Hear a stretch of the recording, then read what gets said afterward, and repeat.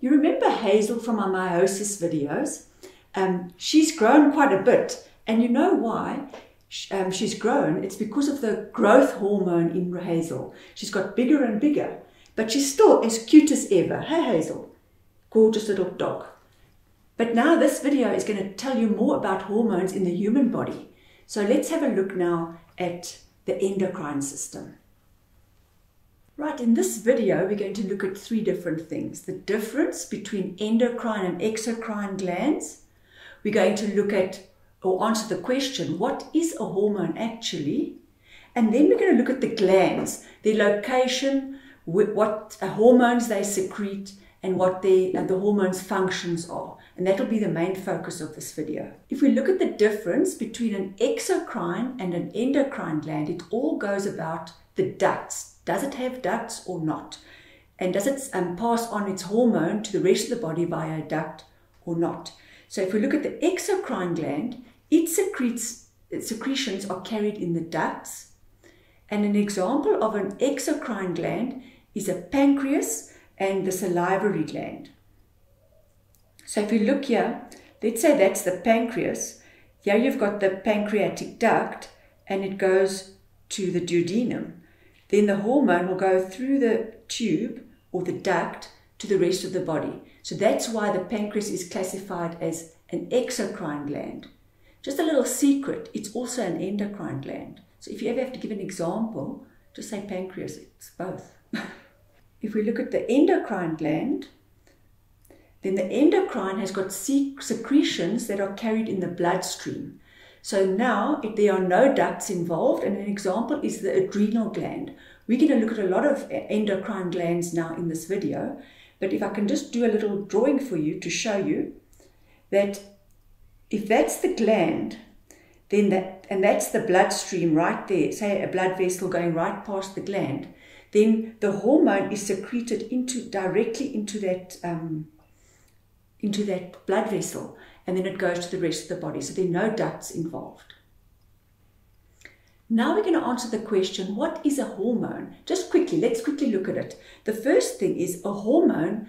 They are organic chemical messengers, and they're often proteins, but they can also be steroids, but they are chemical. Please remember that, that's important.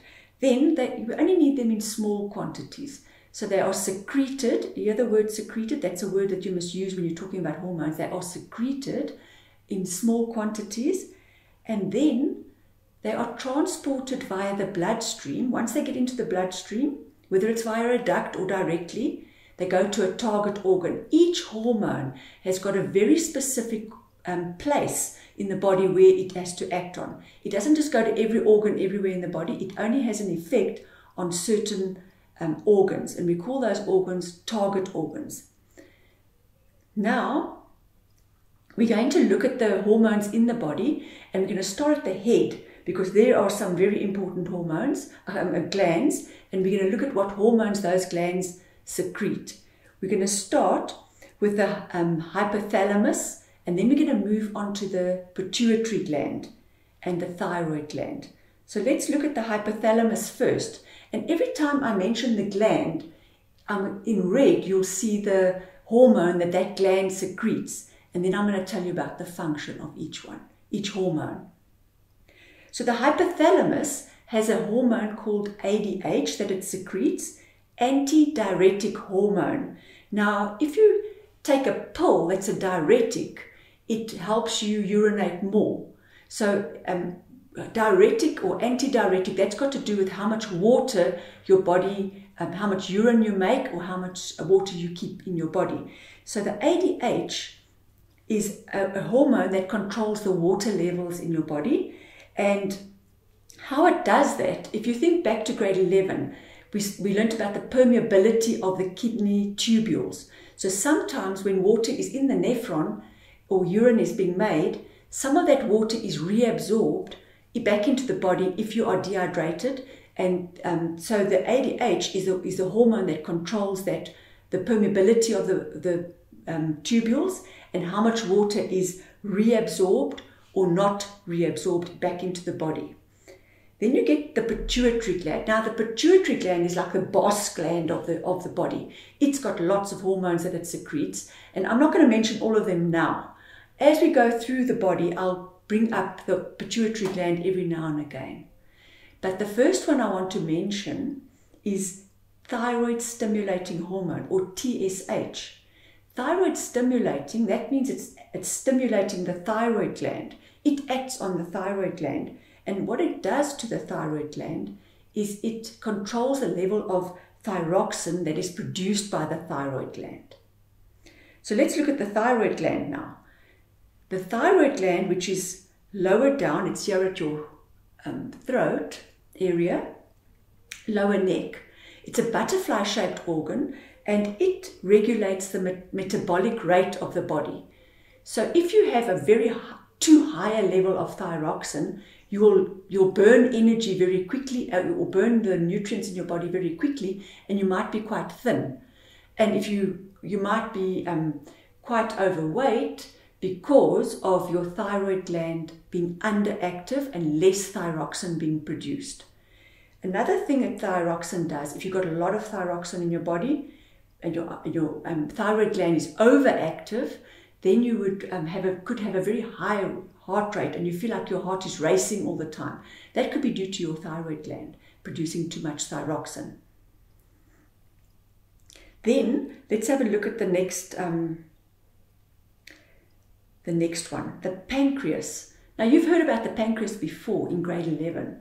We learned about insulin being produced, and insulin, what insulin does, if you've got a very high level of glucose in your body, or as your glucose level increases, maybe you've eaten a nice big piece of chocolate cake, or you've had a lot of sugary sweets, or anything with a lot of carbohydrates, then you might have a lot of glucose in your body, and then your body produces more insulin. Now, people that are diabetic, their bodies don't produce enough insulin, so they have to have insulin injections to decrease the blood glucose level. So how insulin does this, how it decreases the blood glucose level, is first of all, it can allow the glucose to be absorbed by this into the cells, and the glucose can also take insulin takes the glucose and stores it in the liver and muscles in the form of glycogen. So insulin converts glucose to glycogen in the liver and the muscles. It stores glucose in the form of glycogen, but now you mustn't confuse that with the next hormone, glucagon. So the two hormones in the pancreas are insulin, which decreases blood sugar level, and the other one is glucagon, that increases the blood glucose level. So how it increases the blood glucose level is it takes the glycogen that's in the liver and it makes it gone out of the liver. So glucagon converts the glycogen into glucose and makes it available if you need to run or do sport, or maybe even just to write an exam or do your homework. You need some glucose in your system so that your body can function. So glucagon tells the liver that the glucose must be gone out of the liver. On top of your kidneys, you have a gland on top of each one, an adrenal gland on top of each kidney. They are triangular shaped glands, and what they do, they secrete two hormones. The one is adrenaline. Now, adrenaline gears you up for any emergency, that fight or flight reaction that you have. Adrenaline plays a big role in that because it increases your heart rate, makes your breathing rate go up. And another thing that it does is the glycogen that is stored gets released into your bloodstream in the form of glucose. So it allows that glucose to be accessible in your body so that you can run away or you can fight or do whatever you have to do in an emergency. Another hormone that is secreted by the adrenal glands is aldosterone. Now, aldosterone is less well known than adrenaline, but what aldosterone does, it secretes or regulates your salt levels in your body. And salt levels and water levels are very closely related because of osmosis and water potential. So another hormone that aldosterone works very closely with is ADH. And remember at the beginning of the video, I spoke about ADH, because it's released from the hypothalamus. And the hypothalamus is somewhere here. If you take your fingers and put them in just in front of your ears and go right into your brain, into the middle, your hypothalamus is somewhere there. So ADH from the hypothalamus is working together with this aldosterone from your kidneys to regulate your salt and water levels in your body. But the aldosterone works on the salt, ADH on the water levels, and they work together as a team. Then, if you look here, I've got the pituitary gland at the top. It is just under the hypothalamus in your brain. The pituitary gland and the ovaries. Now, I've put that together. If you think back to the human reproductive system, when you did the female reproductive system, there were 4 hormones that were involved with the reproductive system, with the female reproductive system. 2 of them come from the pituitary gland and 2 of them from the ovaries. So now we're going to look at how they work together. I'm just going to remind you, because you should know this by now, but let's look at it again. The pituitary gland produces FSH, follicle stimulating hormone. It stimulates the follicles in the ovaries to produce mature ovum. And then you have luteinizing hormone. Now, LH, luteinizing hormone stimulates ovulation. If you think of the 28-day cycle of the menstrual cycle, when the menstruation starts up to the 28th day, if you go halfway between that, you get the 14th day, and that's ovulation more or less. Now, LH, if you look at the graph of LH in that 28-day cycle, it's low all the way, and at the 14th day, it peaks, and then it's flat again. So that peaking of LH at roughly at day 14, that stimulates ovulation. And then straight after ovulation, the Graafian follicle changes to the corpus luteum. And we'll talk about that now. But those are the 2 in the pituitary gland, FSH and LH. But then in the ovaries also produce their own hormones. Estrogen is the one.